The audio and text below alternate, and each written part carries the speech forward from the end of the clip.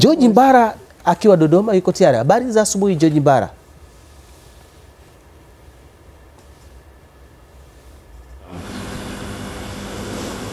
George Mbara, habari za asubuhi.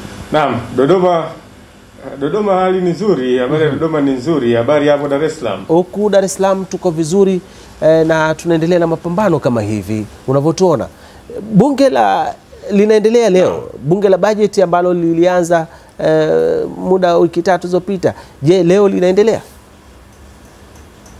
Bunge lipo kama kawaida. Bunge lipo na labda taarifa tu ya pale bungeni ni kwamba upinzani umesema hautahudhuria vikao, wamejipa karantini ya siku 14 kuangalia hali inakwendaje hasa kipindi cha corona. Lakini bunge linaendelea kama kawaida. Oh, sawa. Tena taarifa hiyo ni nzuri sana kwa sababu Rais Dr. John Pombe Joseph Magufuli jana katika hotuba yake ya kumwapisha waziri wa katiba na sheria alisema kwamba wale ambao wamesusia vikao vya bunge ambao vinaendelea ameongea na spika kwamba waweze kukatwa fedha ambazo wangepaswa kulipwa kwa kuwa wamesusia vikao vya bunge. Taarifa hizo naomba uzifuatilie baadaye kwamba kwa maana hiyo itakuwaje, na itabidi ufuatilie baadaye utueleze. Pasi na shaka nafikiri kwenye vipindi vyetu na taarifa zetu zinazofuata tutapata wasaa kuwajuza watazamaji wetu. Naam, nimkaribishe mtazamaji wa Azam TV, mtazamaji wa Morning Trumpet katika matangazo haya ya moja kwa moja hapa jijini Dodoma. Na hii leo tuko na naibu waziri wa kilimo Mheshimiwa Omari Mgumba. Tutaangalia mambo mbalimbali ikiwemo hali ya upatikanaji wa chakula kwa sasa. Tunafahamu kabisa tuko katika mwezi mtukufu wa Ramadhan na leo ni Ramadhani ya 10, lakini vile vile wananchi bado wako katika mapambano ya vita dhidi ya gonjwa hili la corona. Nimkaribishe Mheshimiwa Mgumba, ambapo Mheshimiwa karibu sana.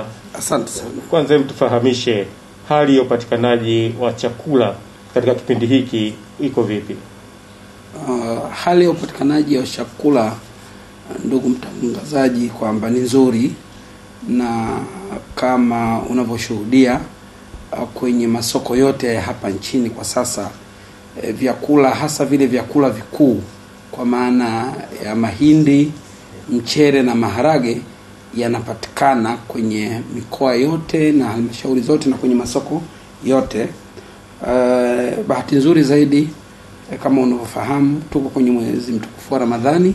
Kwa kawaida mara nyingi kipindi kama hichi vyakula huwa vinapanda, lakini kwa bahati nzuri mwaka huu kwamba mwezi wa Ramadhani umefika na hivi vyakula vikuu bei zake zimeanza kuteremka.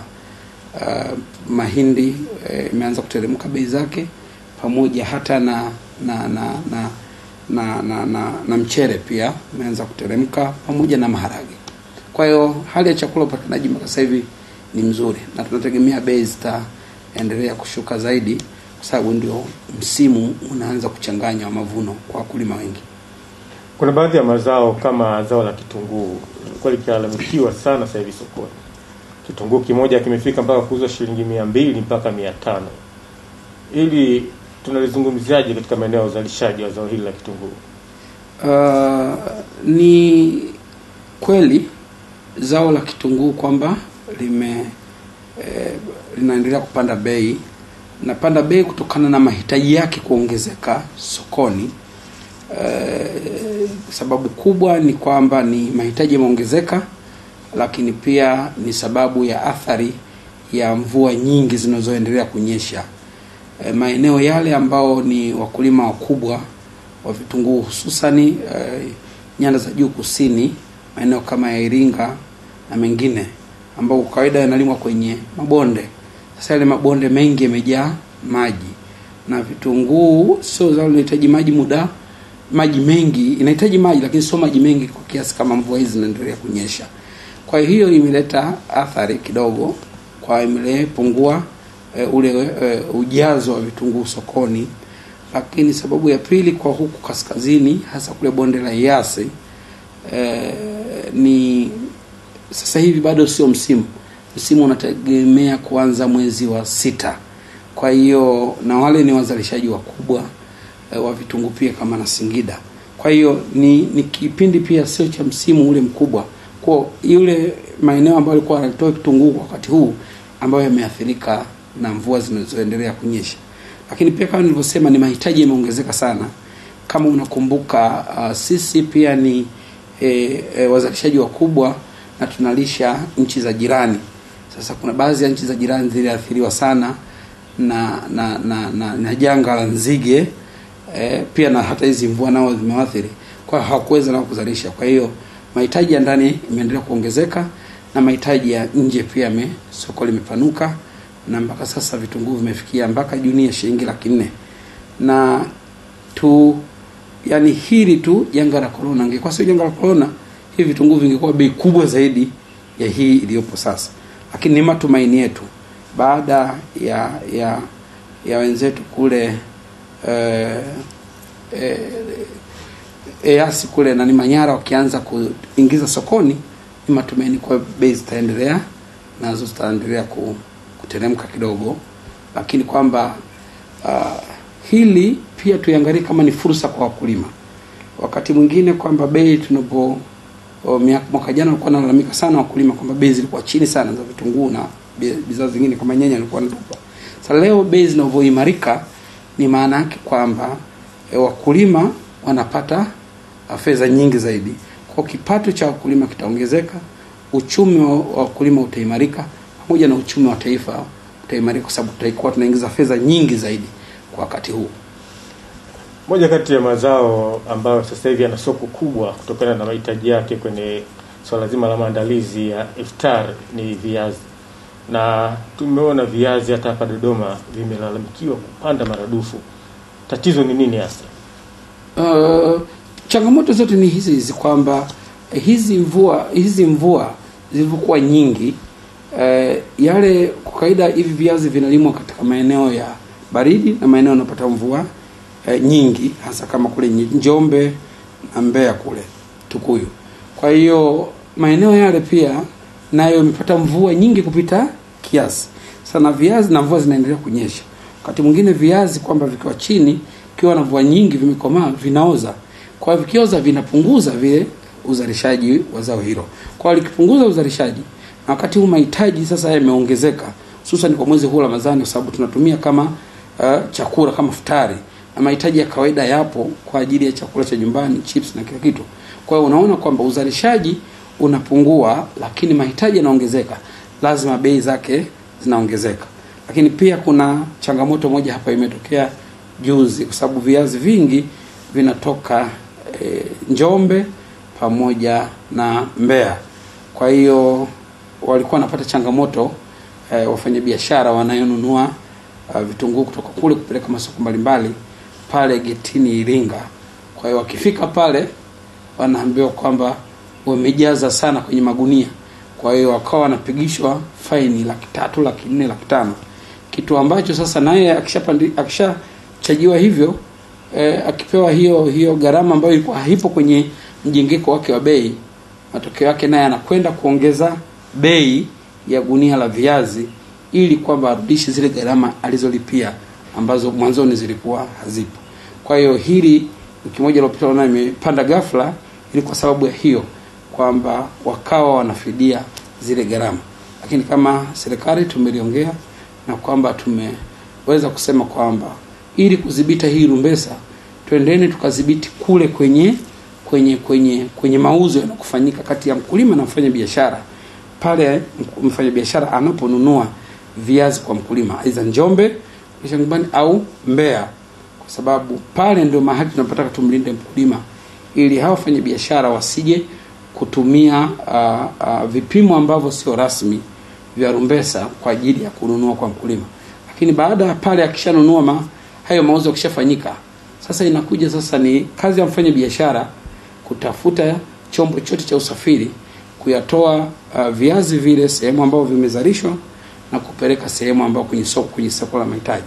Sasa mara nyingi pale ndo wanapochanganya watu. Pale wafanyabiashara wanaweka viazi kwenye magunia kutokana na uzito mbalimbali, kwa sababu ya kupunguza gharama za usafirishaji kwenye magari.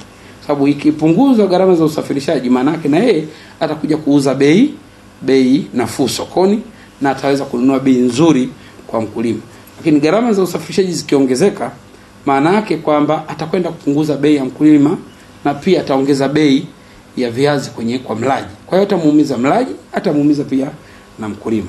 Ndio maana tukasema ili kwamba tuweze kumlinda mlaji na tumlinde mzalishaji, ni vizuri tuwalinde wote waliokuwepo kwenye mnyororo wa thamani pamoja na hawa wafanya biashara ambao ndio soko la uhakika la wakulima wa viazi ambao wanauzia kule vijijini.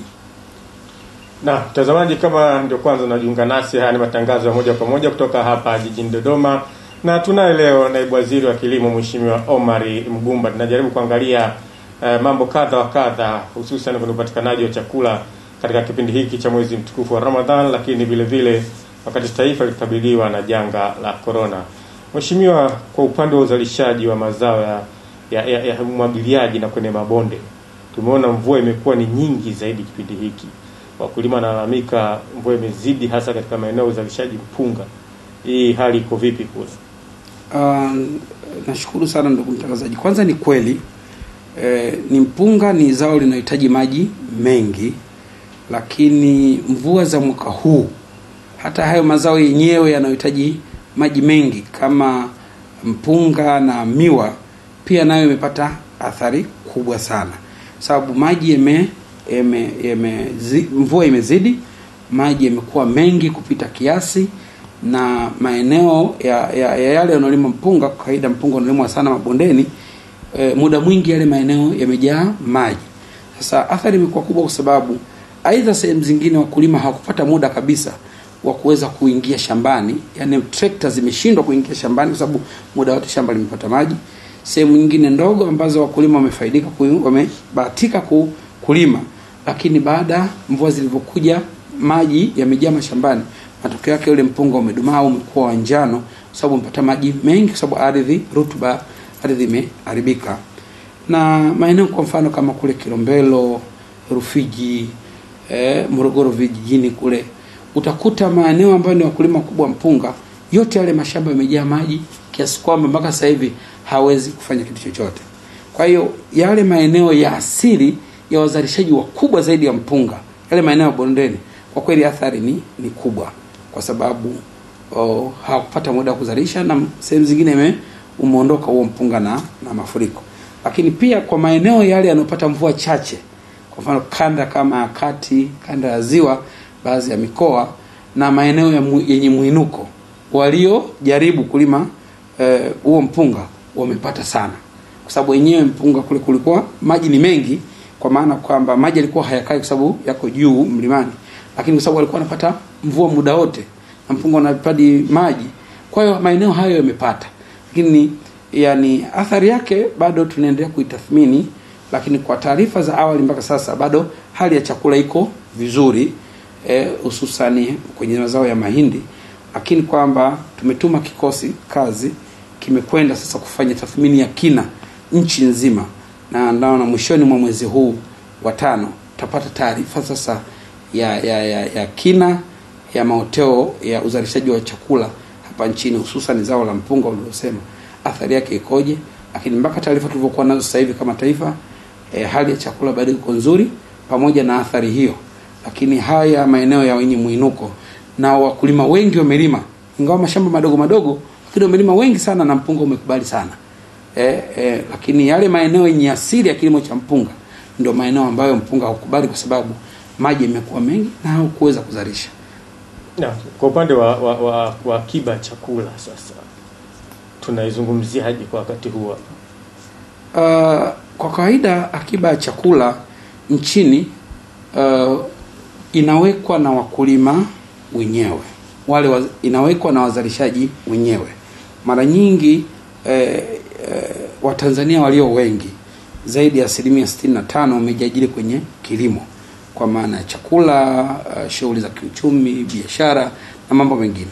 Kwa wenyewe wakilima hiyo 65%, wakivuna kiasi wanauza, kiasi wanaweka kwenye akiba yao kama akiba ya chakula kwa ajili ya siku zijazo za familia zao na jamaa zao, lakini pia na kuuza kipindi ambacho bei inakuwa nzuri zaidi. kawaida wakati wa msimu bei sio nzuri. Lakini pili ni wafanyabiashara wa ndani ambao wenyewe wananunua mahindi, mpunga, mtama, ulezi, maharage wakati wa mavuno ambao wakulima wanapouza, kwa sababu wakulima hawana sehemu kubwa ya kuhifadhia, wao wanahifadhi ndani. Hawa wafanyabiashara wakubwa ambao wanafanya ile biashara ya kununua wakati wa msimu na kuuza baadaye, hao nao wana akiba ya chakula ya kutosha. Watatu, sisi kama serikali, sisi tuna taasisi yetu, wakala wa hifadhi ya chakula cha taifa NFRA, ambao wao tumewapa jukumu la kununua chakula kwa ajili ya hifadhi ya chakula cha taifa cha dharura pale kama inapotokea dharura. Kama serikali tulishasema kwamba hatuna chakula cha bure na hatuwezi kugawa chakula cha bure, lakini kama serikali lazima tuweke akiba ya chakula. Kwa hiyo mpaka sasa tulikuwa na akiba ya kutosha na tuliendelea kuipunguza kidogo, sababu wenzetu Zimbabwe walikuwa na tatizo kubwa zaidi.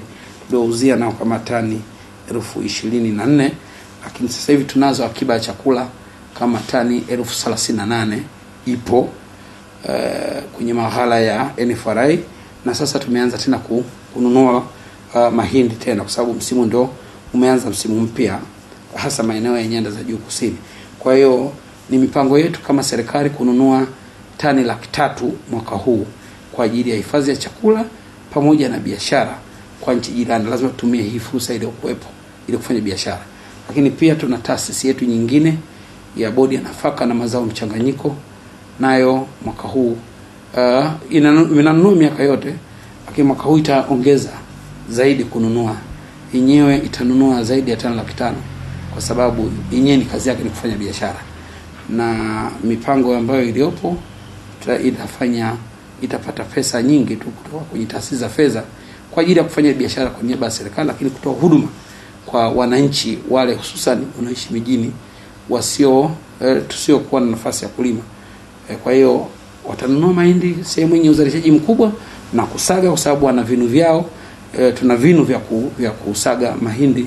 Tuna kinu cha Iringa chenye uwezo wa kusaga kwa siku zaidi ya tani 60. Tuna kinu hapa Dodoma, tuna kinu Arusha, tuna sasa hivi tuna karabati na kuboresha kinu chetu cha Mwanza. Yote haya ni kwa ajili ya kufanya biashara na kuhakikisha upatikanaji wa chakula nchini unakuwa mkubwa, lakini pia kufanya biashara na nchi za jirani zinazotuzunguka katika ukanda wetu huu. Kwa yote haya tunayafanya ili kwamba kuhakikisha kama taifa tunakuwa na usalama wa chakula wa kutosha, ili kwamba kuondokana na changamoto zote zinaweza kutokea. Tuko katika mapambano dhidi ya ugonjwa wa corona, na tumeona kuna baadhi ya watu ambao sio waaminifu wameanza kupandisha bei holela ya vyakula. Nyinyi kama serikali mnaichukulia hatua gani? Kwanza nichukue nafasi hii kutoa onyo kwa wote wale wanataka kutumia nafasi hii aidha ya corona au jambo lolote lingine kupandisha bei ya vyakula pasipokuwa na sababu za msingi. Hili tatizo limetokea kwenye bidhaa ya sukari, na sisi kama serikali tumechukua hatua kali ambayo kupitia bodi yetu ya sukari pamoja na taasisi ya udhibiti wa bei ya ushindani, kwamba wanapita huko tunafanya ukaguzi wa mara kwa mara na ukaguzi wa dharura kwenye maduka ambayo yanauza bidhaa hususan sukari. Ni bidhaa ambayo tumetangaza bei elekezi, ambao wanauza kinyume na bei ambayo serikali tuliyoitangaza. Yote tunafanya hivyo kwa ajili ya kumlinda mlaji, kwa sababu tunafahamu sukari, tunajua gharama inayozalishwa hapa nchini na viwanda vyetu, lakini pia tunajua gharama ya sukari inavyonunuliwa nje na inavyoingia hapa, kwa sababu tunaratibu yote. Kwa hiyo kwa sasa hakuna sababu yoyote ya kuuza sukari bei ambazo zinazouzwa. Bei ambayo tumezitangaza ni kati ya 2,700 mpaka 3,200 kutegemea na maeneo ya umbali, kutokana na zile gharama zinazoongezeka za usafirishaji. Kwa bei ya juu kabisa 3,200, ambayo na hile ni kwa mikoa ya mbali sana kama Kigoma, Kagera, Katavi, lakini mikoa kama hii ya kwetu Dodoma, Morogoro, wapi, bei zake hazipaswi kuzidi 2,700.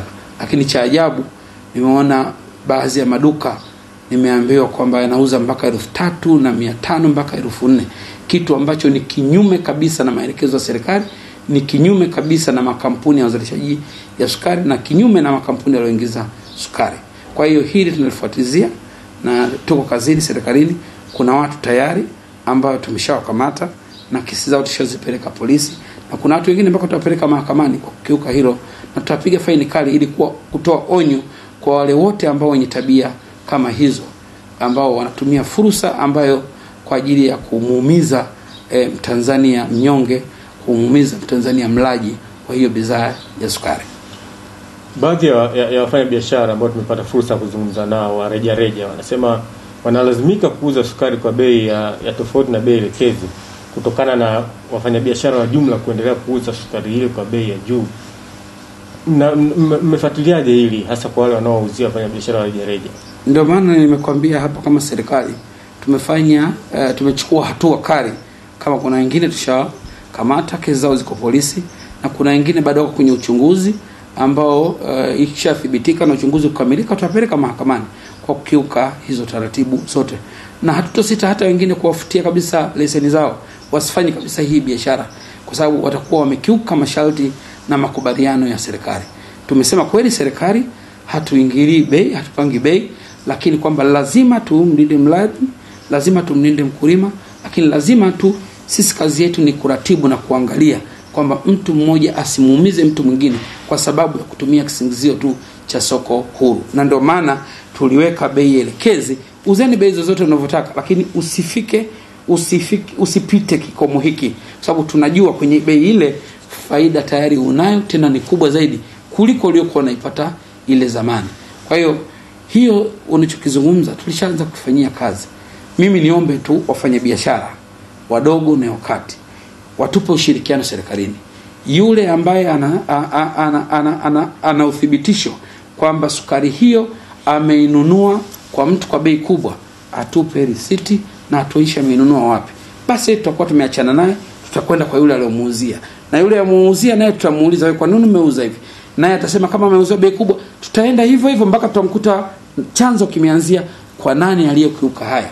Na nikana wengine pote huku labda wamefanya kutokana na kuuziwa huko, lakini sasa ndio maana nasema watupe ushirikiano ili tunapokwenda aiza vyombo vyetu vya ulinzi na usalama.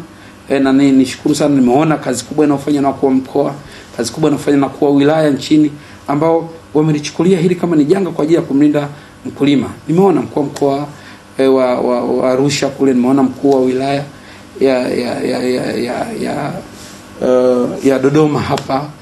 Tumeona kwa wilaya mbalimbali wanafanya kazi nzuri kwa ajili ya kufanya ukaguzi, kusaidiana na watu wa bodi ya sukari kwa ajili yote ya kuwatafuta wale wafanya biashara ambao wanatumia nafasi hiyo vibaya. Kwa hiyo yani ombi langu kwa wafanya biashara watupe ushirikiano serikalini, wawafichue wale wanaouzia sukari kwa bei kubwa, na sisi tutahangaika nao na tutalala nao mbele. Naam, tu katika dunia iko katika mapambano ya corona, lakini maisha ya kawaida lazima yaendelee. Kuna baadhi ya nchi sasa hivi ziko kwenye lockdown, zinataka mahitaji kama vyakula na nini.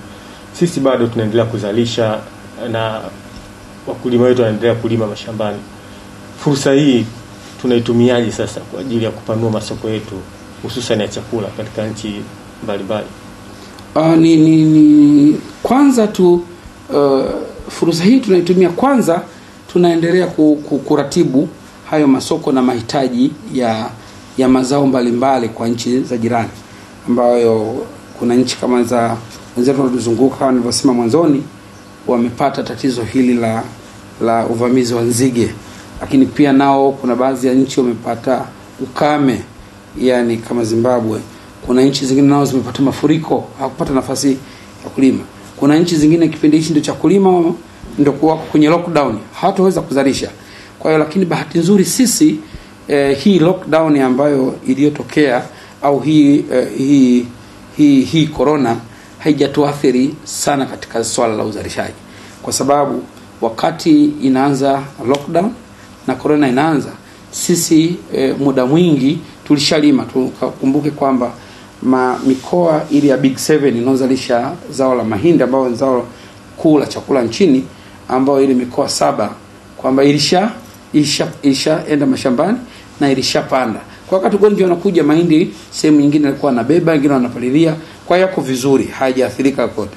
Lakini pia kwamba wakati watu mataifa mbalimbali yanaweka lockdown, sisi mbolea yote ambayo tulikuwa tunahitaji nchini ilishaingia ndani ya nchi. Kwa hiyo hatujaathirika na chochote.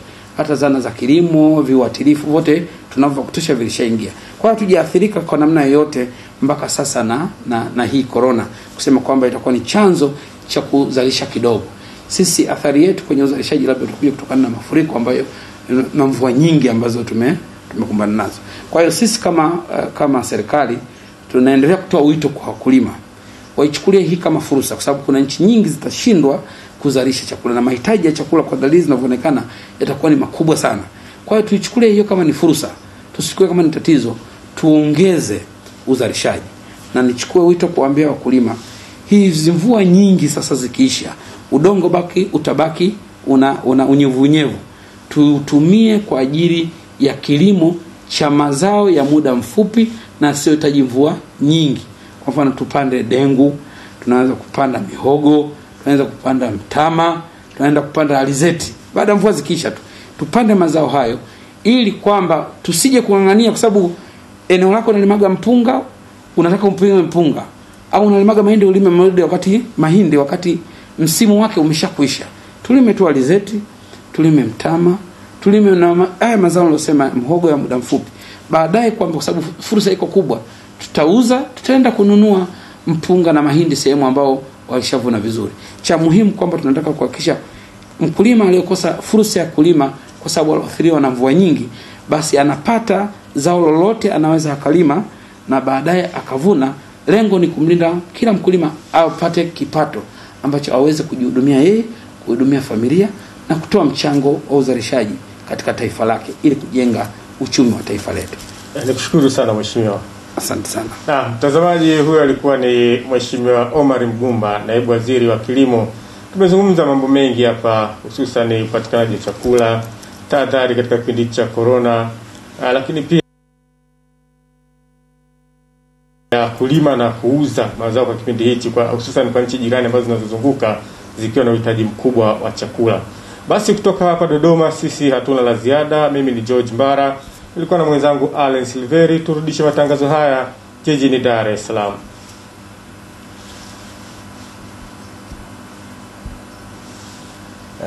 Na hasa kuhusiana na ningependa swali hili ungemuuliza mheshimiwa naibu waziri wa kilimo. Msimu uliopita wa zao la chai takriban serikali ilipata bilioni 100 za mazao kwa kuuza nje ya nchi. Vipi msimu huu, tutarajie nini katika zao la chai?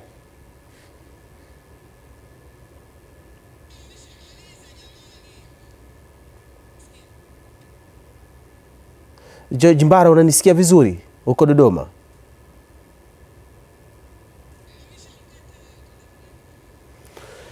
Na haya basi, nilikuwa nataka kufahamu kuhusiana na zao la chai ambalo mauzo yake kwa kiasi kikubwa tunategemea nje ya nchi, kwa maana kwamba msimu uliopita serikali iliweza kupata zaidi ya bilioni 100 kwa zao hili la chai, lakini msimu huu ndo nilikuwa tunataka kufahamu hali itakuwaje na makadirio ya zao lenyewe, kwa sababu soko lake kubwa ni nje ya nchi. Tutakapompata baadaye tutaweza kufahamu zaidi. Tunapumzika na kisha tutarejea tena katika mchaka asubuhi.